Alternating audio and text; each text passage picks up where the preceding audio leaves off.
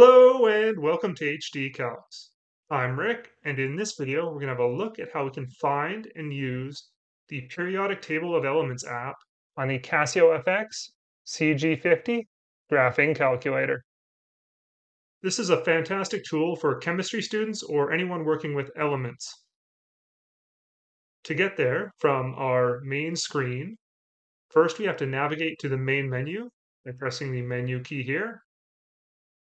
And then we see the main menu here. And to get to our periodic table, we can either scroll down and over to Physium, or from here, we can scroll up to go in the reverse direction and get us there a little bit faster. So we highlight Physium and hit the EXE. Then we see this menu here. At the top, we have periodic table, and at the bottom, we see fundamental physics constants. Well, in this video, we're looking at the periodic table, so we highlight that and hit EXE. And there we go. It brings up our periodic table of elements. You can see our highlighted square here in 1 is H, and we can scroll around on our table to highlight different elements. If we're highlighting one and want to know more about it, we can either hit F6 for detail or just hit EXE, which will bring up a screen that looks like this. And we see number 1, H, is hydrogen, a non-metal, and here's a little fun fact, the most common element in the universe. It gives us a little picture here and a weight of 1.008. To go back to the table, we can just hit exit. Now, this table is pretty small, it's tough to read. If we want to zoom in, we can hit F4 large. There we go. We're zoomed in and it's a little easier to see. We can scroll around the different sections of the table.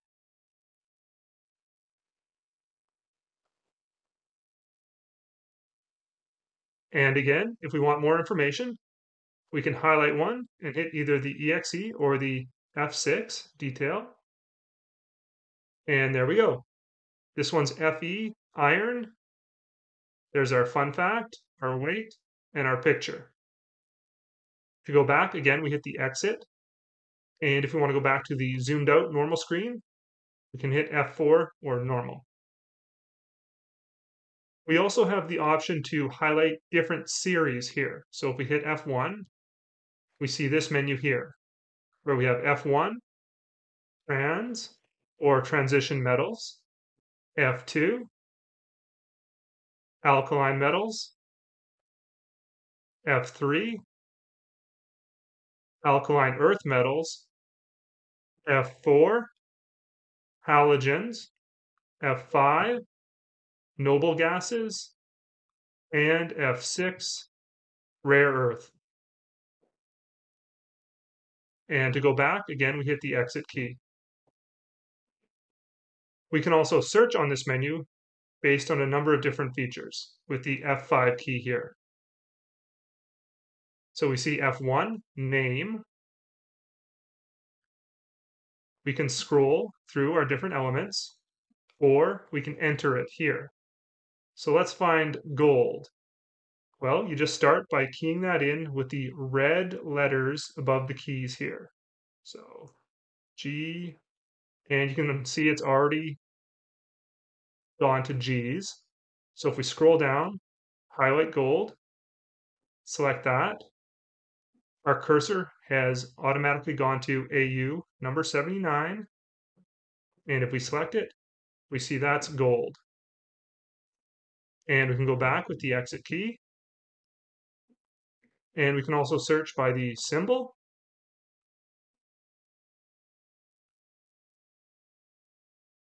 The number of the element. So let's try number 2. There we go. It's taking us to number 2, helium,